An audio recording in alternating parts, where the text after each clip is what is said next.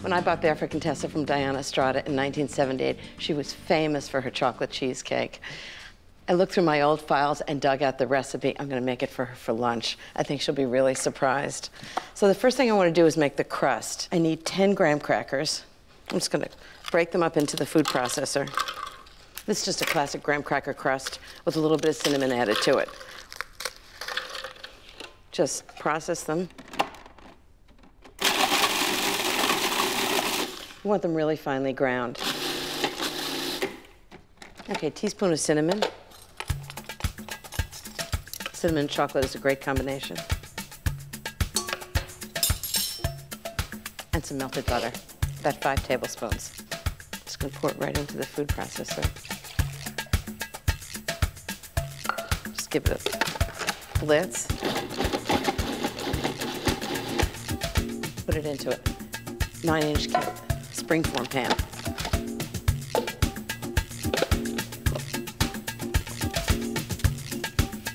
I'm going to just press this right into the pan. I'm going to bake at 350 degrees for 12 minutes. In the meantime, I'm going to make the filling. Perfect.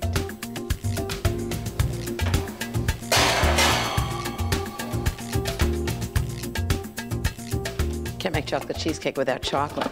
So I'm going to do 5 ounces of bittersweet chocolate. Just going to melt it. Best way to melt chocolate is to just chop it up in small pieces. You don't want to overheat it, otherwise it'll taste bitter and sort of burnt. So just shave it like this.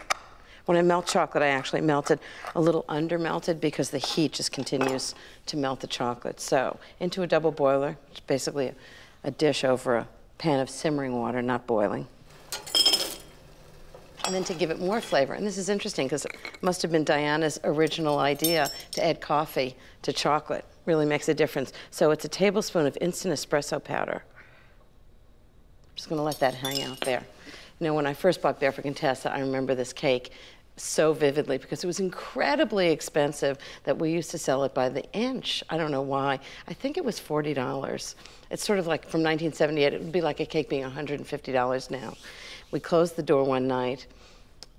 There was nothing left in the store except this one cake, and somebody knocked on the door and said, I need something for dessert, I need something chocolate. And I said, all I have is this one cake. It's incredibly expensive. It's $40. I was really embarrassed. And they said, we'll take it. And I thought, I like this business. This works for me. So this is just melted now. And I think the crust is all ready. Perfect, you can smell the cinnamon. Okay, now, next thing I need for the filling is 1 3/4 pounds of cream cheese. It has to be at room temperature. That's 8. It's a big cake. 1 cup of sugar. 1/4 cup of cornstarch. Teaspoon of good vanilla extract.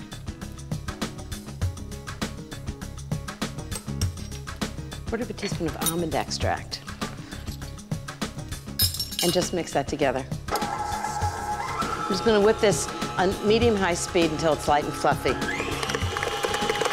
Okay, next are the eggs, 3 eggs. Oh, this is perfect, it's nice and light. So now I'm gonna add the eggs 1 at a time. If the cream cheese isn't room temperature, it'll never incorporate the eggs. Next thing is a 1/2 cup of sour cream.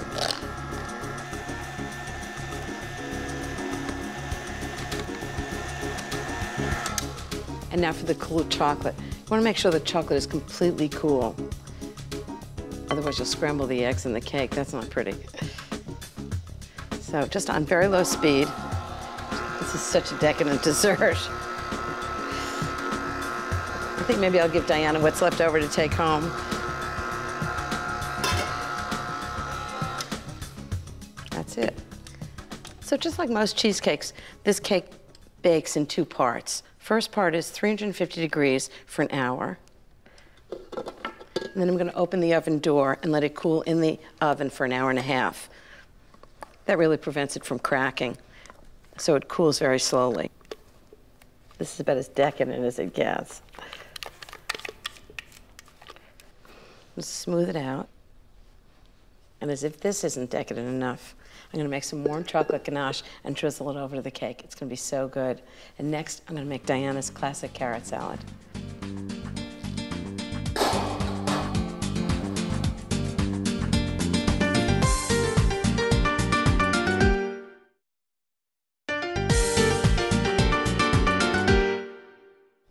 In 1978, when I bought Barefoot Contessa, one of the most popular desserts that Diana Strata made was this chocolate cheesecake. It has lots of espresso in it, has great flavor. And I thought, I'm just going to turn up the volume a little bit and add a drizzle of chocolate ganache. I'm chopping up 1/4 pound of bittersweet chocolate. I've got a double boiler that I made with a glass bowl and simmering water. So put the chocolate right in. Okay. 1/4 cup of heavy cream, and just heat those together just until the chocolate melts. Ganache is great for icing chocolate cakes, but it's also terrific if you want to drizzle it on a dessert. If you haven't, drizzle it on the plate, but for this, I'm just going to drizzle it on the top of the chocolate cheesecake. Here's the cake. Doesn't that look great? I'm just going to take a spoon and just drizzle it on.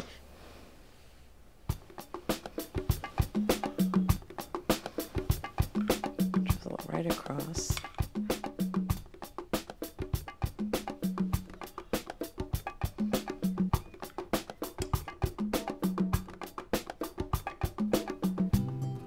Well, I would say dessert is done. And now I'm going to start on the main course.